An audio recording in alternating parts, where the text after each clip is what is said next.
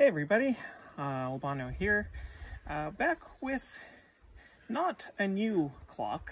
This is a clock that some of you might have seen in one of my clock collection videos, but it has not yet received its own individual video, and so I thought it would be nice to make one.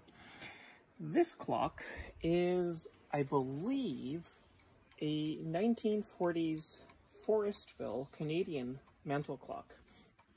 Forestville was a clock company that started in Toronto, Ontario in Canada, I believe at the end of the 19th century.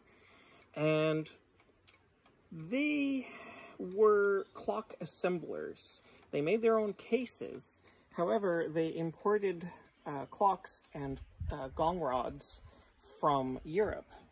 And in fact, at first, they were known as the Black Forest Clock Company because they primarily imported movements from Germany.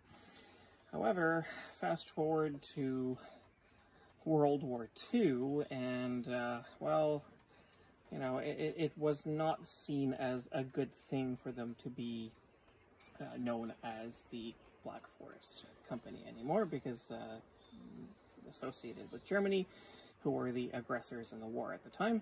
So they changed their name to the Forestville Clock Company.